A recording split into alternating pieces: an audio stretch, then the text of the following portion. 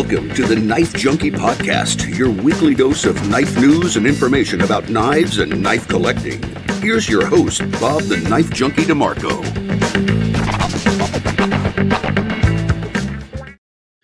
Welcome to the Knife Junkie podcast. I'm your host, Bob DeMarco. On this edition of the show, I'm speaking with Brian Moreland of JB Knife and Tool. Along with friend John Stubbs, Brian makes some of the most coveted custom pikal-style fixed blade EDC knives out there. And they got my attention shortly after my interview with Ed Calderon, when my fascination for pikal-style knives first blossomed.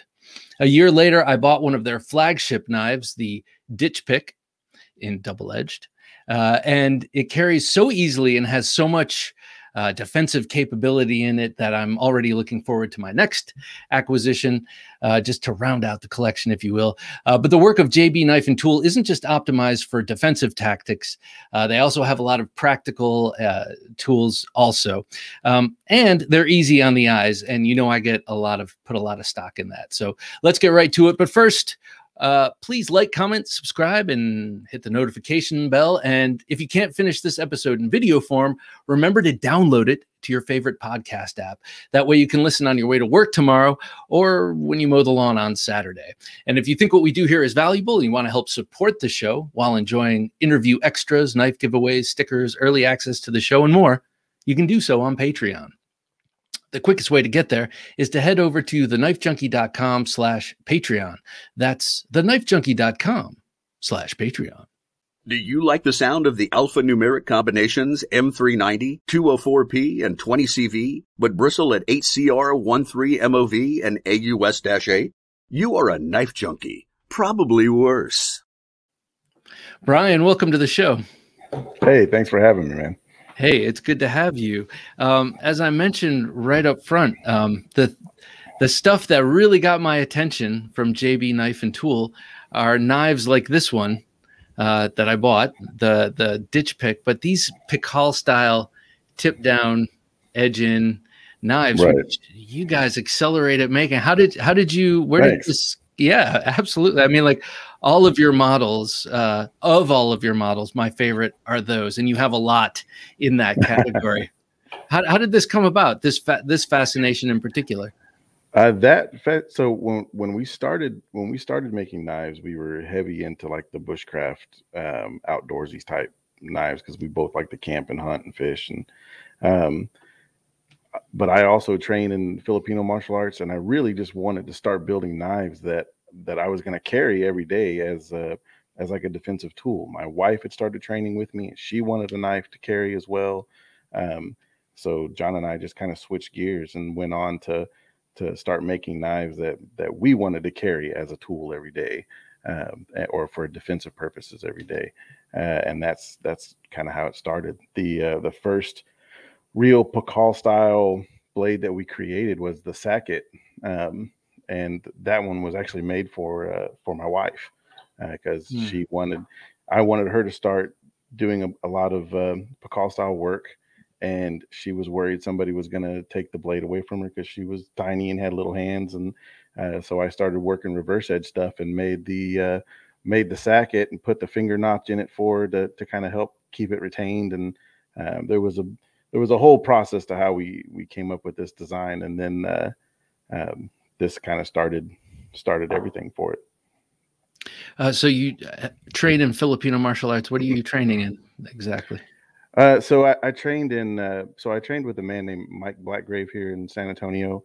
Some people will know him, some people like him, some people absolutely hate him. He just has that kind of personality, but it was a Illustrísimo based Filipino style. So that's for the past, 10, 12 years. That's what I've done there with regards to that. But I mean, I did Sayak for a little while. I did pikal-style for a little while as well. But the Illustrísimo side was what I stuck with. So pikal-style, I've got some experience with pikal-style, and that seems especially optimized to this kind of tip down, edge in knife. Even though I don't ever remember seeing a knife like this before recently.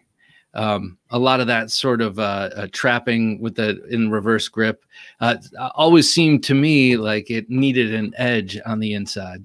Yeah. So most Filipino-based systems that I've seen have some kind of pikal work in them. It's just not heavily done because there's so much emphasis put on that medium and long range,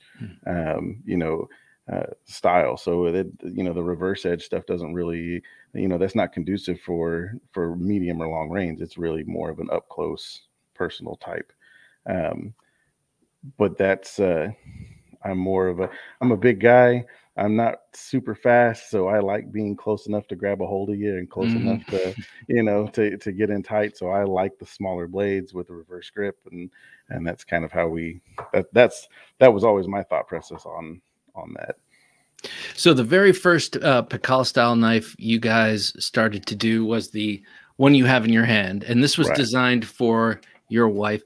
What was it like? Tell me a little bit about the experience and the considerations going into designing that knife. I mean, you designed it for your wife, and the presumption is, oh, well, this is for a woman, and she's smaller and weak, but it's something that everyone could use. Tell me what went into making that.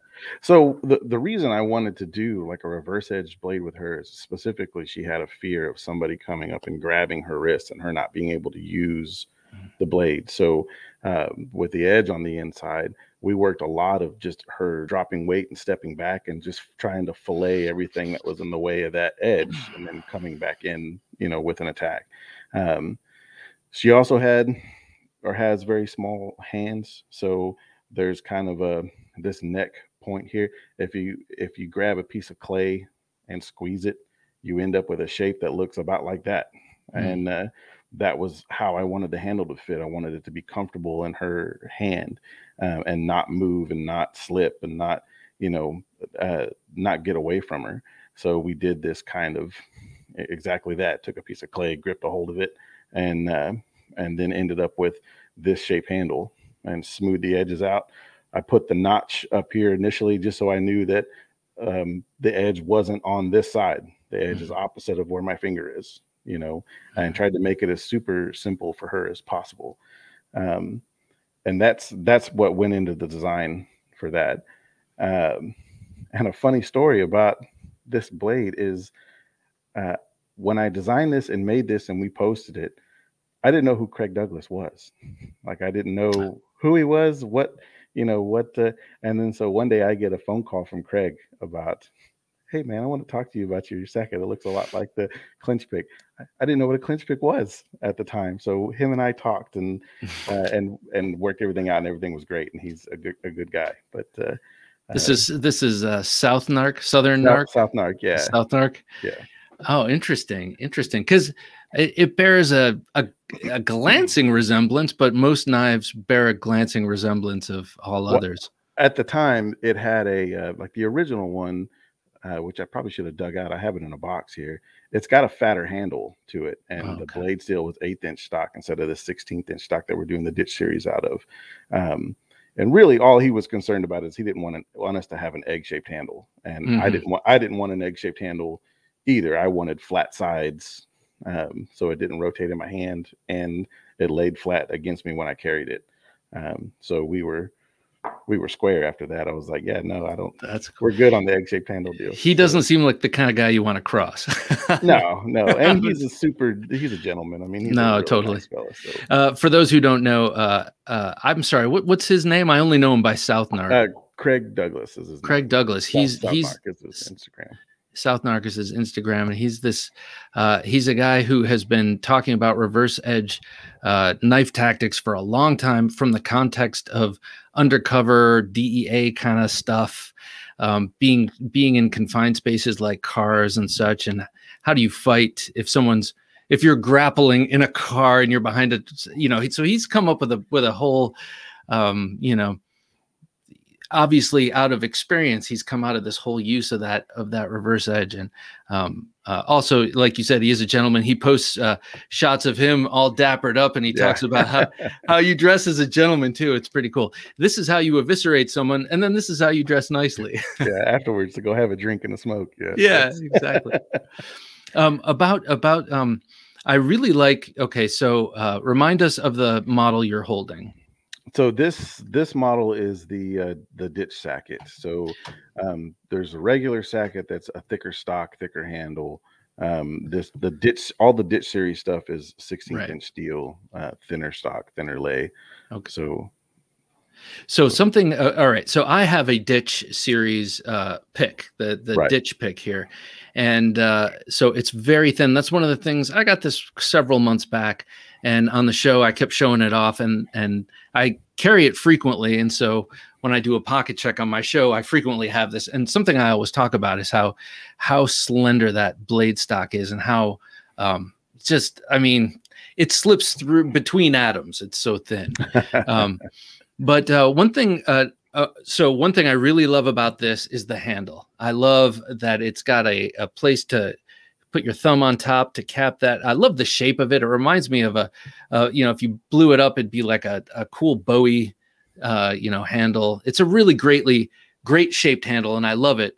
And then I look at the sacket, and that's also a really great shaped handle. Different philosophy. I mean, it hides completely in your hand.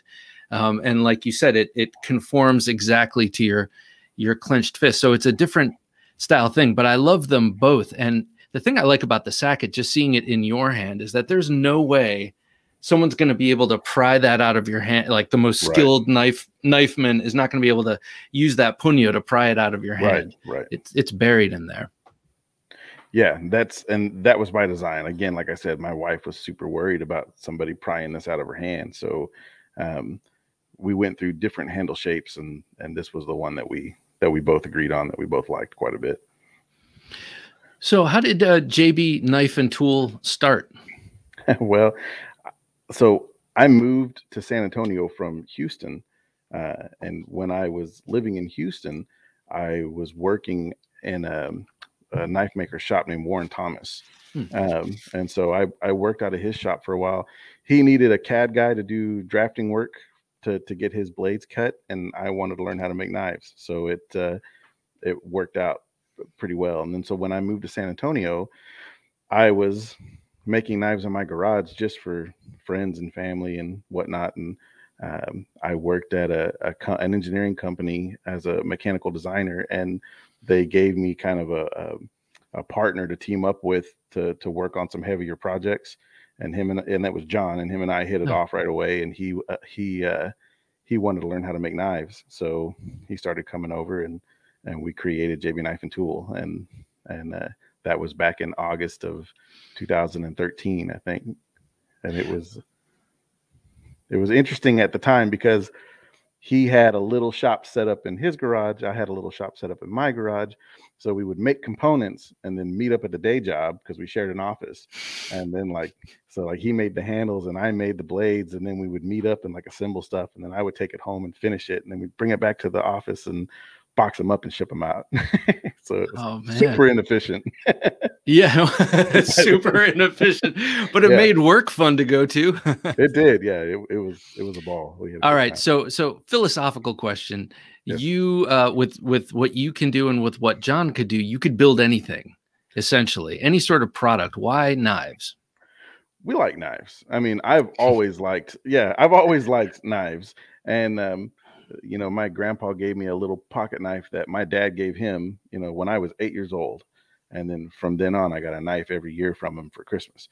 And that just kind of started, the whole snowball. And John's always been into outdoorsy stuff and things, and he wanted to make knives. And it just kind of snowballed into us doing knives, but we do a lot of other stuff also. Like we make brass knuckles, and we make war clubs, and we've made some swords, and we do, so there's a bunch of little one-off stuff that JB Knife and Tool has made for people. And there's, people still in certain parts of the service that call and, hey, I need this tool made, to do a job. And I'm like, great. And we'll make a one-off little whatever for their needs. So we enjoy just building anything, but I've always had a love for different types of knives and historical knives and trying to come up with new ideas and things like that.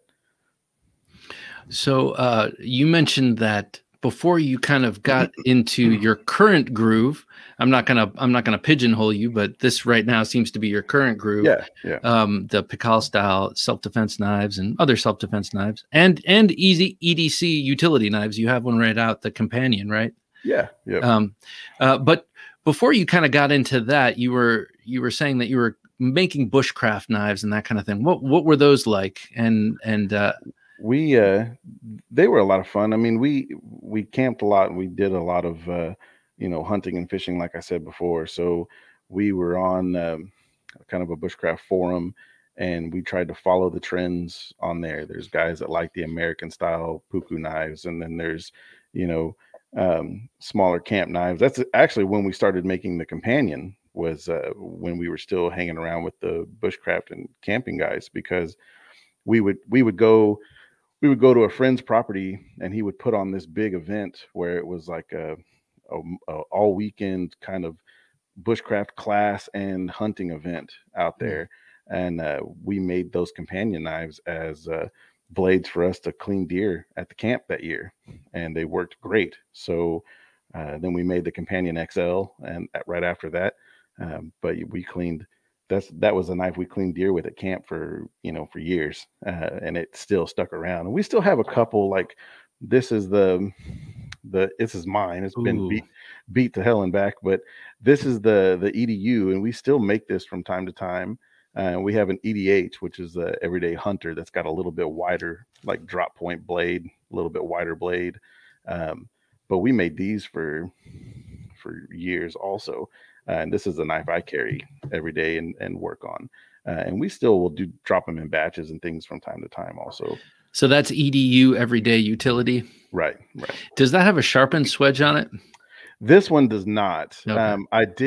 I did make some with a sharp, like the one I made my dad's got a sharpened swedge. I did another one like this that had, it was completely double edged, and it had a Axis antler handle with leather spacers, and it looked like a gambler's knife to me, and that's what we called it, the Gambler. We made a one-off of it and sold it, and still regret selling it because it was like my favorite one we've ever made, but somebody wanted to buy it, so we sold it. But it was a pretty one. So nowadays you make the self-defense knives. You make the companion, which I've seen you're doing recently you've been doing a run of those, right? Yeah. So and then there's that bat wing, which is so damn cool. That is such a sweet looking blade. If you can't see it looks like my ditch pick, which you've probably seen online, except the outside edge has is a recurve sort of tanto, and the inside edge is a back swept, curvy, sharpy edge. Right, so there you have an ice pick. You have that sacket. There's the companion to the left. So you make the shift. Where do you get your, okay. So like I mentioned in my intro up front, like I really got tuned into you, keyed into your work after I had Ed Calderon on the show. And I was really, starting to get fascinated with the fruit knife and the Elvia and the tip down edge in stuff. And then I key into your work and I'm like, okay, so here's someone doing it at a high level. This isn't just a Victorinox fruit knife with a bent handle and some jute wrapping. This is like the real deal. How did you get, it seems like you're very well appreciated in the Libra fighting and Pikal world, if that is a world. So how did you get kind of so firmly nestled in there and get a reputation there? A lot of that is a lot of that was through Ed. Ed's been a huge help and support for us. We met him probably 8 years ago now, and through a friend of his, Voodoo Doc. I don't know if y'all know who he is or what.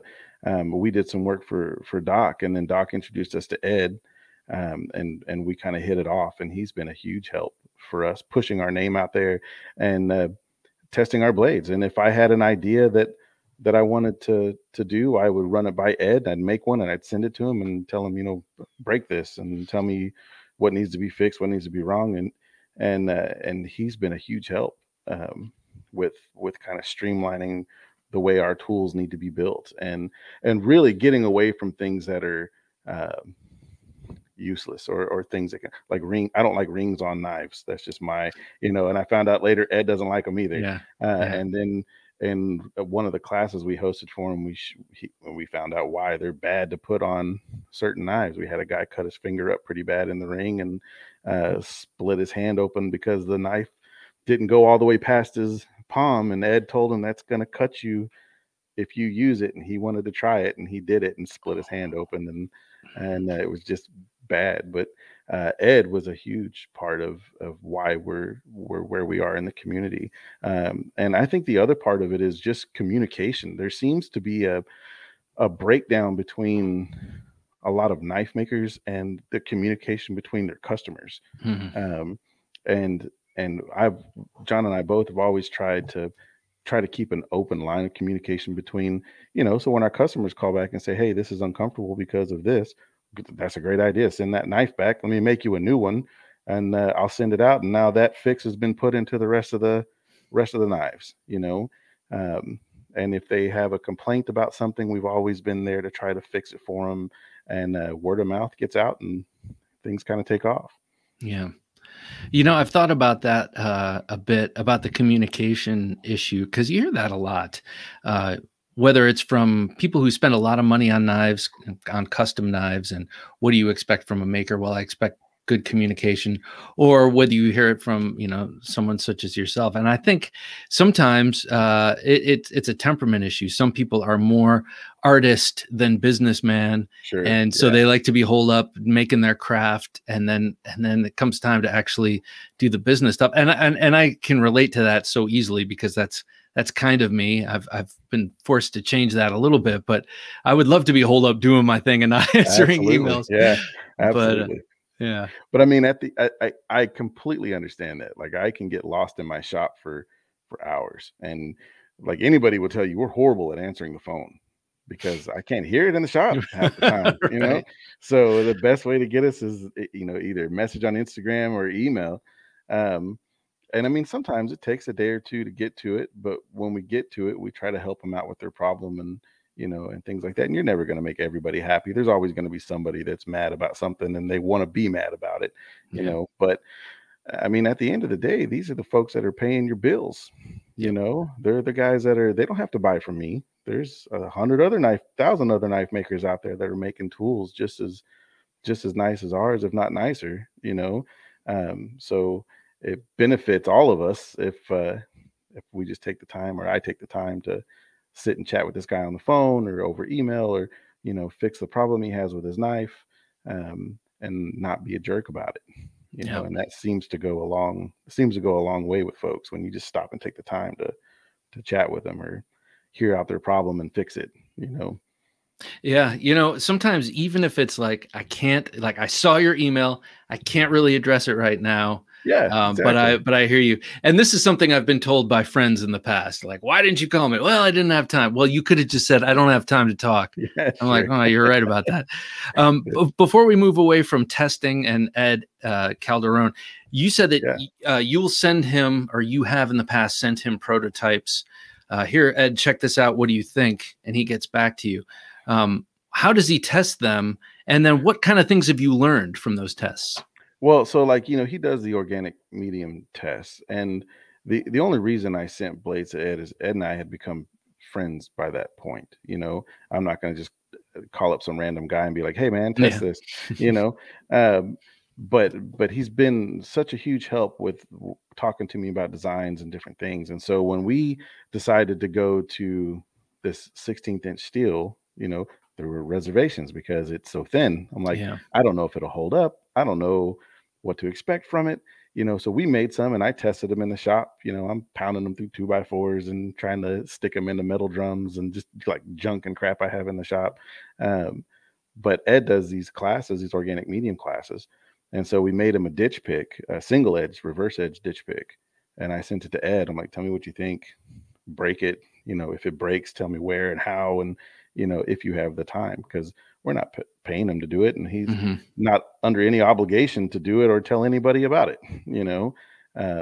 but as a friend, he was like, yeah, I'll do that. So I sent him one, and he stuck it in a pig a bunch of times. And he's like, hey man, this thing works. This thing works well. So, and he still has that knife, but, so we run a lot of things by him. We run a lot of things by Doc, experts that know how these blades are supposed to perform. And then when we go to classes, or we host classes, we'll bring out new designs we're working on. And when the class is done using the organic medium test that we're doing there, then we have free reign to test out all of our new stuff. And the class likes to see that too, because sometimes things will break, sometimes things don't work out like they're planned, and we kind of go back to the drawing board on it.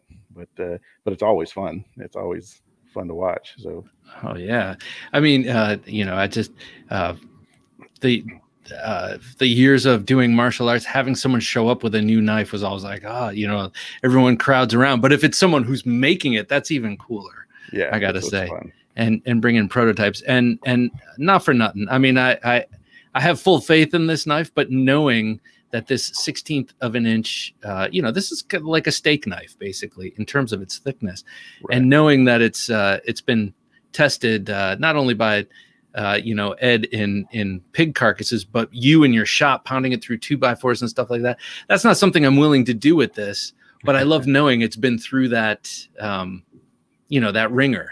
Yeah. Because it is thin, and we're used to, I'm used to having big, thick chunks of metal. Sure, and really, I guess that's one thing, but this is another thing, and it's not necessary to have that huge chunk to have a stout knife. Well, and that was kind of our thought too, is because like the original Sackets were 5/32, which for the size blade, that's thick, and it's a little over 1/8 of an inch, and it was fairly stout. And then we went to 1/8 of an inch, and I'm like, oh, I like this a lot better. And then John and I were having a conversation at lunch one day, and I'm like, why do they have to be this thick at all for what they're doing? We're not pounding them. It's not like a camp knife. I'm not pounding it through an old piece of oak, or having to try to shave off, pieces of wood to make a fire.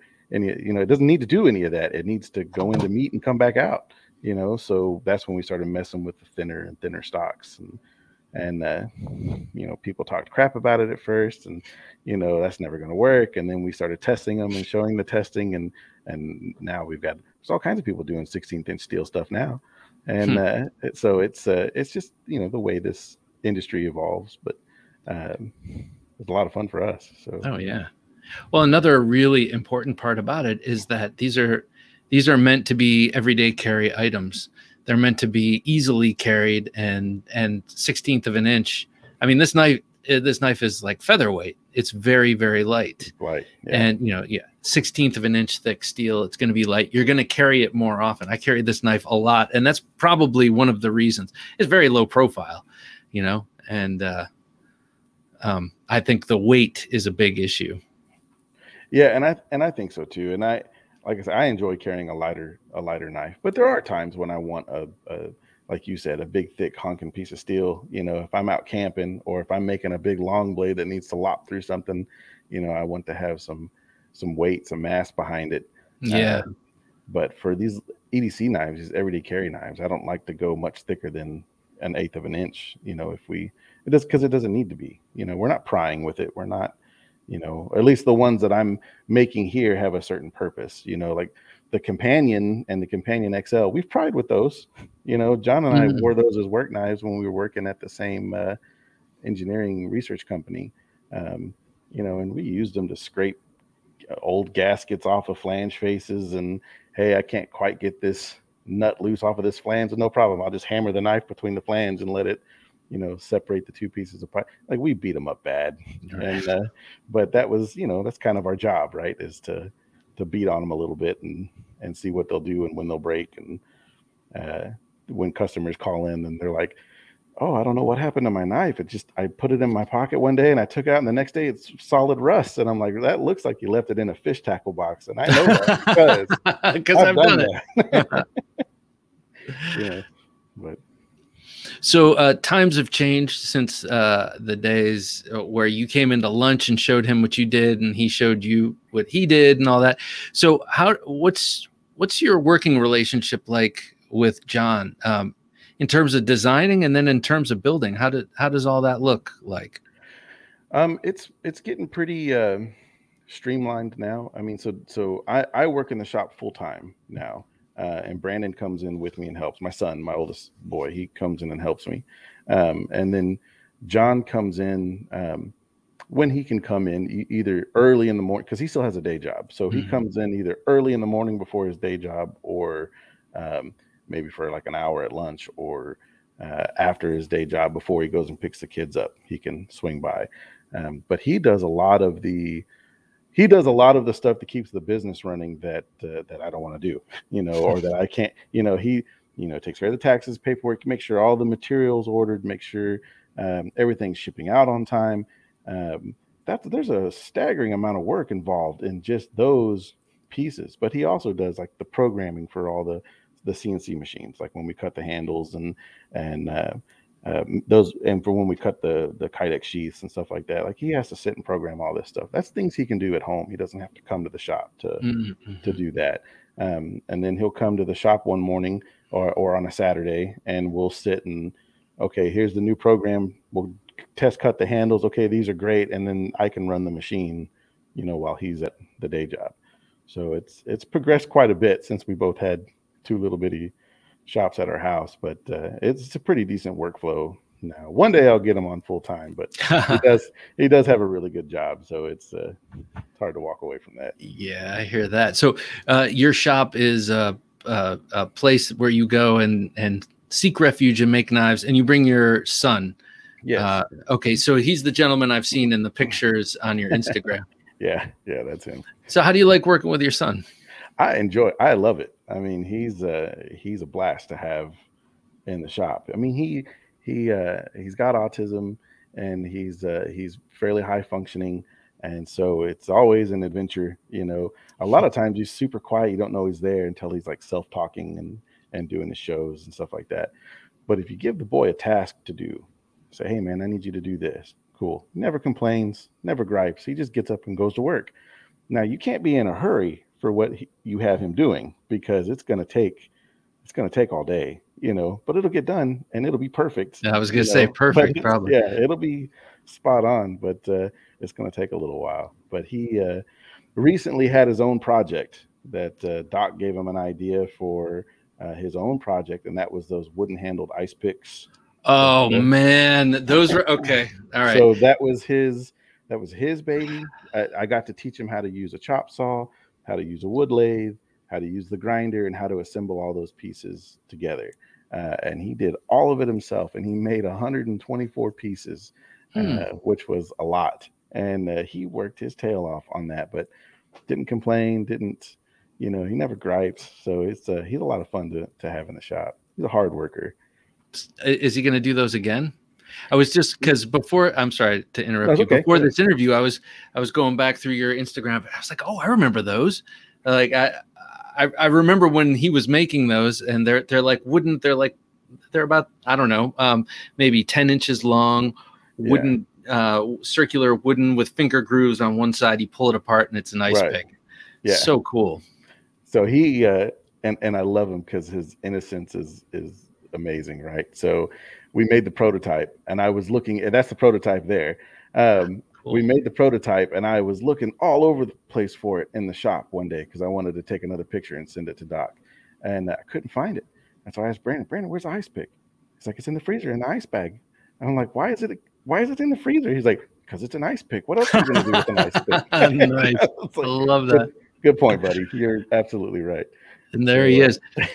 Well, a little known fact about our producer, Jim, who works behind the scenes here, he has an ice pick collection. He's got some really cool old antiques of various sorts. And one of his things to collect are ice picks. So I thought he might like that. Yeah, absolutely. We will get one. Brandon is doing a small batch right now. And it's mainly for some friends of ours that weren't able to get on the original order, right? But I'm trying to talk him into doing another run. Hey, let's just do another run of like 50, ice picks. And he's thinking about it right now. He's very much we already did that. Why would we do it again? You know? Yeah. Okay, bud. So I'm trying to talk him into doing another run. So we'll see how that goes. But I'll definitely let you know, and I can put you in this new batch that we're doing now. Oh, that'd be outstanding. It'll be fun. That's one of the things I really like. You know, I've talked to a lot of knife makers on this show, and I love family businesses in one way or another. I love hearing about family members working with family members, and yeah, I don't know. I think it's a cool thing to be able to share, because you know, love for knives is maybe from the outside just a little bit offbeat. But those of us who love knives, and to be able to share that with someone, and then also to be able to, you know, someone you love like your son, and then to be able to build them and build something with them together. I think that's part of this American dream I keep talking about. Like knife makers seem to live the American dream. Doesn't mean it's not hard. Doesn't mean you're not working your butt off the whole time. But absolutely, yeah. But no, he's a lot of fun to have in the shop. Ed calls him the best hype man ever, because if you've ever seen any of his videos, if you've ever met Brandon in person, like, he's super quiet all the time, and then you turn a camera on and you get what, you know, those videos that we have on our page. None of that is scripted. That is him going, Dad, grab your phone, I want to make a video. I'm like, cool, man. So I grab it, and he goes off. And my favorite one, I think, is when we were introducing the Goblin knife. And he did that creepy, weird voice when he says the Goblin every time, and it was funny. But he's definitely built his own little following on our page of people that are there for the Brandon videos. Yeah, I noticed that. He's a riot.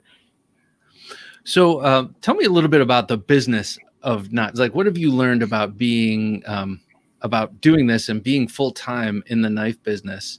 What kind of lessons have you learned? You've got nobody to blame but yourself. You know, that's one of the biggest things. You have to hold yourself accountable for things. So we're working in an industry that is huge. And if you build up any kind of following, there's no reason, I say there's no reason to not be doing well, but you know, you can sit on your butt and you can complain about all the things that are going wrong, or you can get off your butt and go out and work. And when you get off your butt and you go out and work, then all the good things that you want start happening, you know. And I tell my wife all the time, what I love about running my own business is the amount of work I put in directly correlates with how much money we get to bring home, you know. And I know that's not always the case, you know, but you know, if you want to be successful, you got to put in the work. The other thing is, running your own business is really hard, because it's real easy to not hold yourself accountable and be like, you know, I could sleep in until, you know, 10 today. And it's, you know, but you're missing out on all that time you could be in the shop working and making money. So at the very beginning, that was hard for me, because all of a sudden I didn't have a boss. I didn't have anybody telling me I had to be at work at any certain time. I didn't have, you know. But then all of a sudden, you still got to pay bills. You know, your rent still due, your car note still due, your kids need food and clothes and everything else. And it's for me, it's really helped push my work ethic a little bit harder. I mean, I've always been one to try to work myself to death anyway, but that's been a big part of it. The other thing is trying to find a balance between getting in there and working and saving enough time to come home and play with the kids. And there was some fluctuation there for a little while, because it's like, well, okay, if I spend 18 hours in the shop, then I can get this much stuff done. Mm-hmm. And that means this much money to come home. But then you're too tired and you're too, don't have enough time to go spend that money with the kids and family and whatnot. So it's trying to find that balance between the two was another lesson to be learned. And I think we've hit a pretty good stride right now, and we're enjoying things quite a bit. So. Yeah, it seems like that initial, that beginning of a business or of any venture. I've never really started up a business per se, but it requires that kind of devotion in the beginning, and it's a sacrifice. And the sacrifice is now for later. And and if you hadn't have put in 18 hours a day initially, you might be still in the shop right now tonight. You know? That's true. Yeah. I mean, and you find a balance, and you find, you know, one of the hardest things for me to break was, and John and I talked about this quite a bit, because he still has a day job. So he still works, you know, essentially 8 to 5. Right. Mm-hmm. And you get that 40-hour-a-week mindset, you know, but when you put in the work up front, like anytime you're starting a new business, you're putting in a ton of time, a ton of hours at the beginning. And now we're at a point where we kind of have a rhythm to things, and we have a, you know, a process. So I don't have to do that 40 hours, you know, or 8 to 5 mindset this week. I just have to make sure that I get X amount of blades out the door. Mm-hmm. So it's a different mindset. Instead of thinking, you know, of I have to have 40 hours in this week, I say, okay, I have to have 50 knives done this week. You know, now that might take me 7 days, you know, that week, depending on what I'm doing, or it might take me 3.5 or 4. And then I've got a couple of days where I can go spend time with the wife and kids, you know, because I got that 50 knives done. That covers all our bills, extra money, salaries, you know, et cetera, et cetera. And so when you start looking at things in terms of, okay, how many knives does it take this week to get what we need done? It takes a lot of stress off, you know, because now I don't feel like I'm in the shop today, but all the knives are ground, all the handles are done. What am I supposed to do today? You know, and it kind of takes that part out of it when I can just focus on, okay, we have to make sure that we have this batch done, you know, this many knives done, and not have to worry about how much time you're actually putting in the shop. Well, you mentioned rhythm, and that's a good word. I mean, because once you kind of get in a rhythm or in a groove, you know things are going well. How does that rhythm work with the production of knives in terms of like runs of knives? I know when I bought this ditch pick several months back, you announced that you were working on a batch of them. How does that work? How you release models and stuff? Okay, so this has been a process for John and I to figure out for a while. So, you know, we had the whole, you know, we did the whole custom thing for a while, where you could get on the webpage and pick what blade you want, what steel you want, what handle color, shape, blade grind, you know. And what it did was it just bogged us down time-wise, you know, where it should only take us a week to knock out a certain amount of blades. It's taken us 3 weeks, because now I've got to cut an individual set of, you know, neon green handles, because it's got, you know what I mean? So it was just all these different layers to it.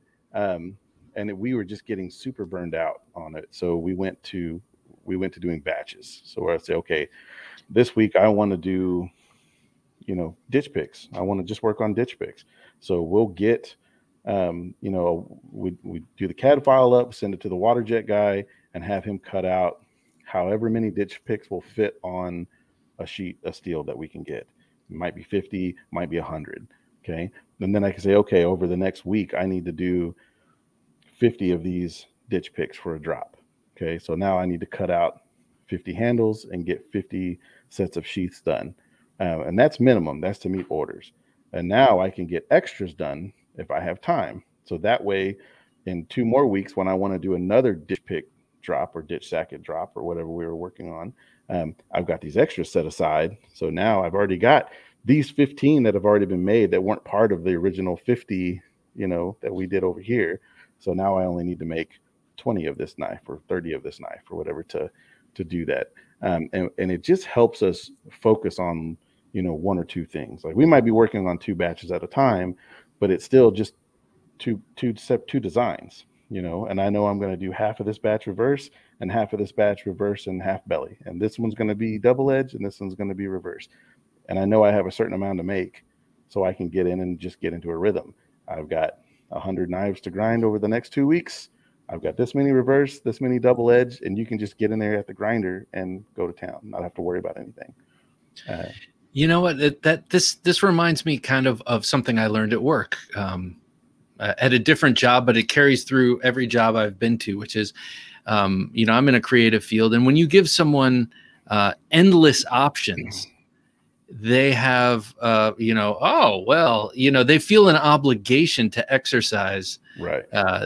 Those options and to to make things as difficult on you as possible. Yeah. Not on purpose, of course, but Right. Of course, if someone comes up to you and says, "Here, you can have this any way you want it," you're gonna be like, "Well, So, but your product is specific and desirable. You know what I'm saying? Like, you're not just a general purpose. I mean, you do make general purpose knives, but you're more of a niche business. You're making a niche product in a lot of ways, and that itself is the special part. Like, who needs ebony handles on this knife? I mean, it would be cool, of course, but I mean, that's not part of what it's really about. It's not a it's not an art knife. It's a for use knife. You know.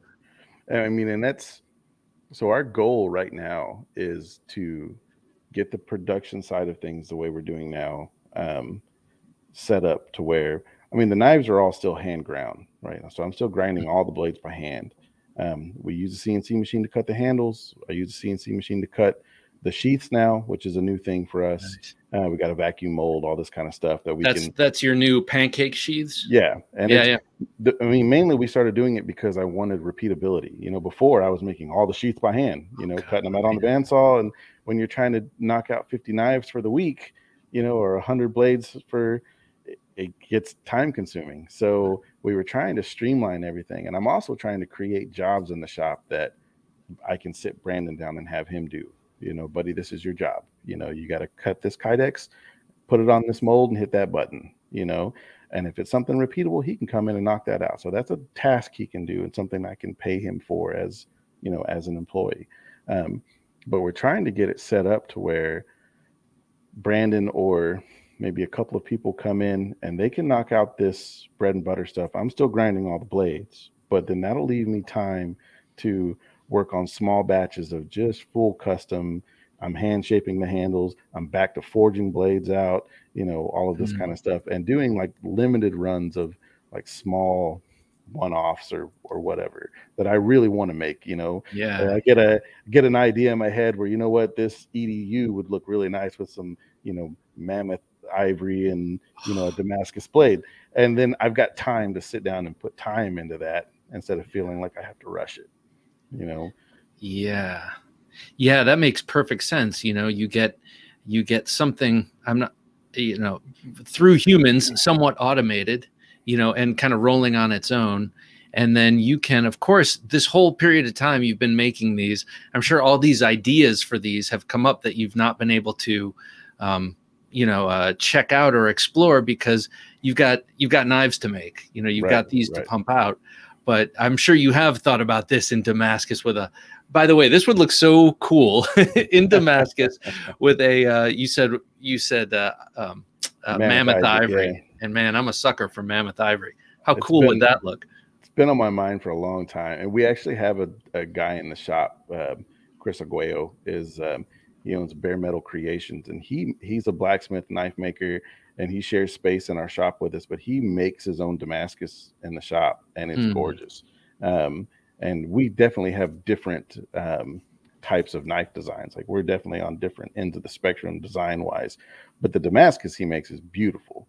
And so there's been times where he's made me a little Damascus billet for, a small private knife. So I want to do that for a ditch pick or a mini pick, something I can show off his work on as well. So it's coming. I just need time. To work on it. So you mentioned before forging out knives. Is that how you started? Were you actually forging? So I started in stock removal working for Warren Thomas. Okay. And then when I moved to San Antonio, I had a friend of mine that was a knife maker, that was a blacksmith and a bladesmith. And so I started going and hanging out with him at his house. And then when he quit and went into bow making, I bought his anvil and his forge from him. And so I started forging blades for the bushcraft, community and whatnot. And we still were doing stock removal also, but I was doing a lot more forged blades there as well. And I still do some from time to time that are just private knives. I make them for family. I make them for friends. And I don't sell them, and I don't sell them right now on purpose because I don't want people asking me to make more. I know that sounds stupid, but I don't want to tell people no until I have or I don't want to show it until I have the time to actually sit and do it for real for folks. So that's the plan with the whole kind of mid-tech thing that we're doing or trying to get towards, so that I have more time to work on forging and custom stuff. Okay, wait. Okay, hang on. You said the word mid-tech. I want to check that out for just a quick second. But before we do, what do you get? All right, it's going to sound corny, but what do you get spiritually out of forging, and what do you get spiritually out of stock removal? And I think you can tell from this question, I feel like forging is one of those processes that's a little bit transcendent. I don't know. It's just another creative outlet to kind of get you to the same end goal, right?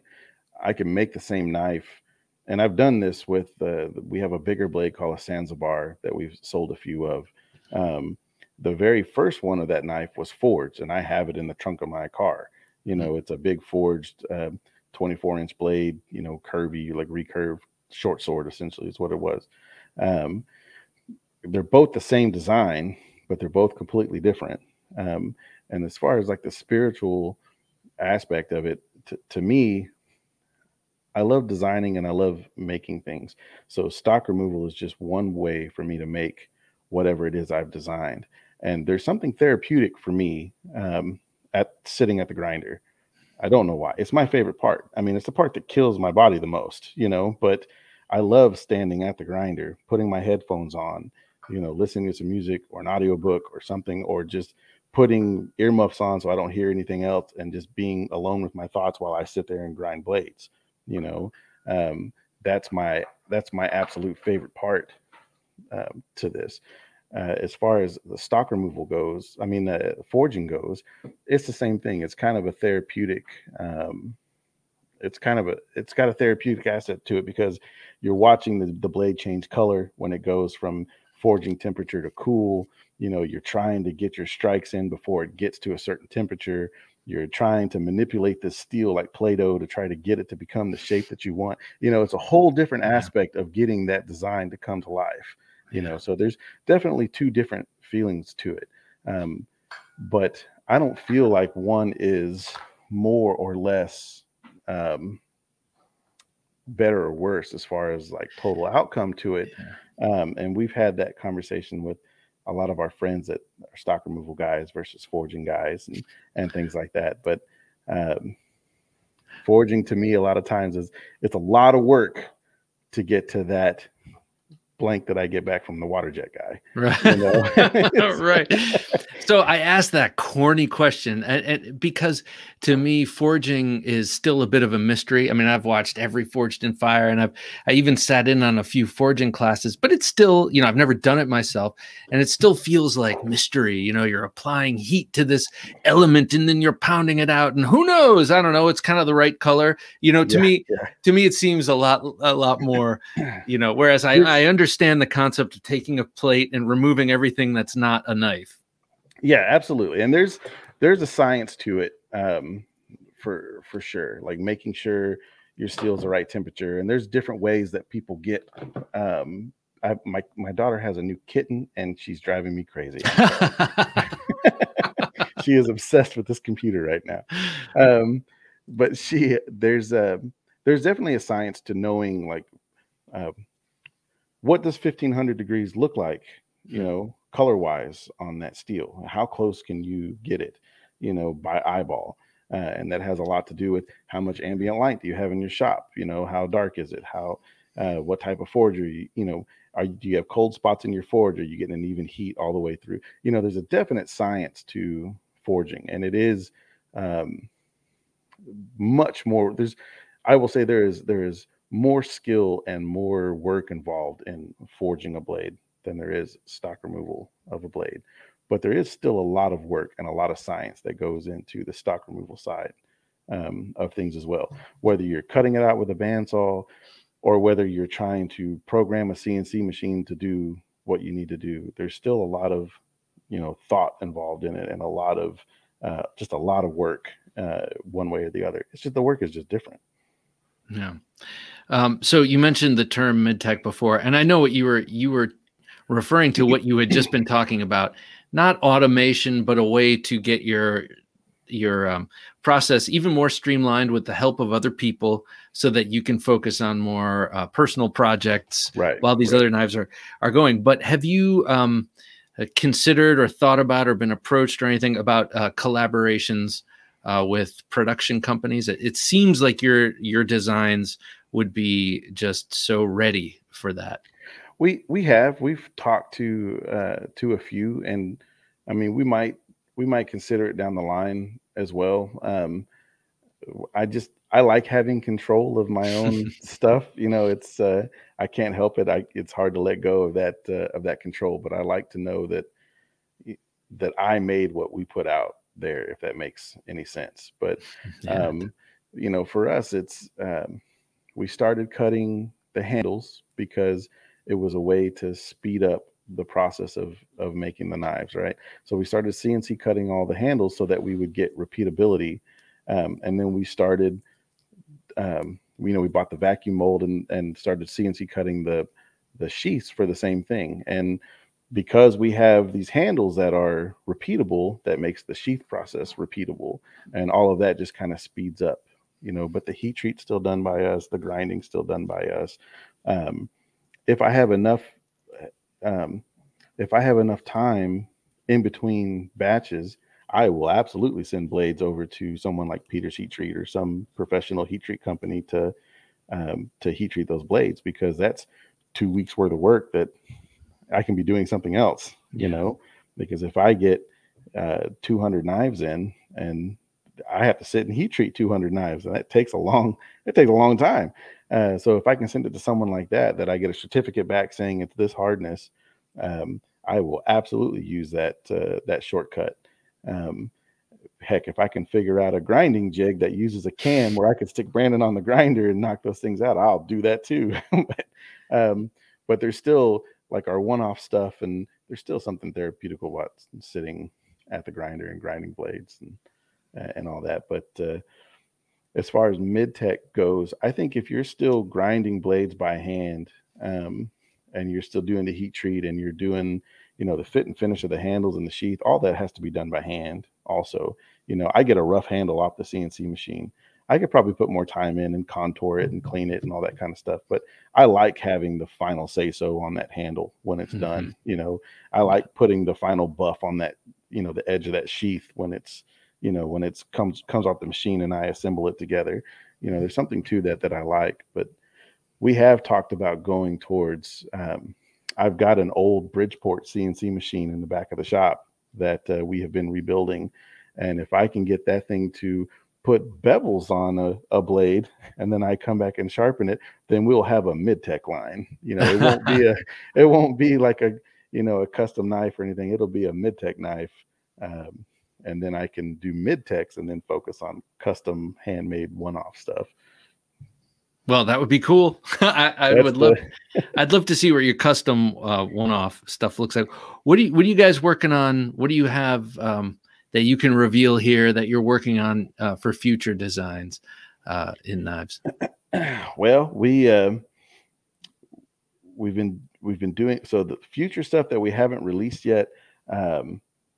We're working on a trench knife. We've had people ask us for a trench knife for a while now, and our good buddy Doc called and said, "Hey guys, I need you to make a trench knife." So now we're making a trench knife, and we've got a few designs coming up that are designed by Voodoo Doc that I think are going to be amazing. Some of them, a few of them, people got to see at Ed and Doc's Cleveland class when we had an organic medium there. We took the fast blades and the street sweeper sacks out there, and so I'll have some pictures of those up soon. I think there's a couple of people that have pictures of the fast blades out right now. I haven't posted them yet, but some of the guys that were at the class have posted pictures of Doc's fast blade. So we've got that, the trench knife. So I'm Go assuming ahead. the trench knife has knuckle dusters, right? Yes, yeah. Oh, what's the fast knife? The fast knife is a blade that was designed by Doc to be used in some of the combatives classes that he's going to be teaching, and it's got a hooked handle on it. Mm-hmm. The hook comes back this way, edge is still facing that way, and it's so that the web of your hand can catch that hook as you draw it out of your. Okay. And it's a thinner stock blade, and I've got some. I should have sent you some pictures of it today. I apologize, but I think his name is Josh Goodpasture, has some on his Instagram page right now that he took. His photography is amazing. So I know that he took a couple of pictures of it. We also have a tomahawk coming out that was designed by Doc as well to be used for combative work, in his field of what he does. And so we also tested that at the Cleveland class. So there's guys out there that can attest to how well that did on a pig as well. But it's a compact tomahawk, and it's super fast. So we're really looking forward to finishing that guy up. God, I can't wait. I love tomahawks too. Let's see. There's my prized Ed Roosh right behind me. Yes, yeah. I'm sorry, Elmer Roosh. I always call him Ed Roosh. Elmer Roosh. I love the tomahawks. So I'm gonna have to look up. This fast knife, find out what that's all about. So tell listeners how they can get in touch with you and with JB Knife and Tool, and the best way to go about getting their hands on one of your knives. So to get in touch with us, if you have any questions or anything that you would like to talk about, the best way to get a hold of us is on Instagram. Just send us an Instagram message. We try to get to all of them. It might take us a couple of days, but we try to get to all the messages and answer them. The second best way would be through email on our website. Phone calls, as much as I would absolutely love to talk to everybody, because I do like to talk to folks. I never hear the phone in the shop. I'm so sorry, but it's loud in there, man. Yeah. If you hear the phone, you're not doing it right. Exactly. Yeah. No, we got a power hammer running, got grinders going. It's loud in there. So that's probably the best way to get a hold of us.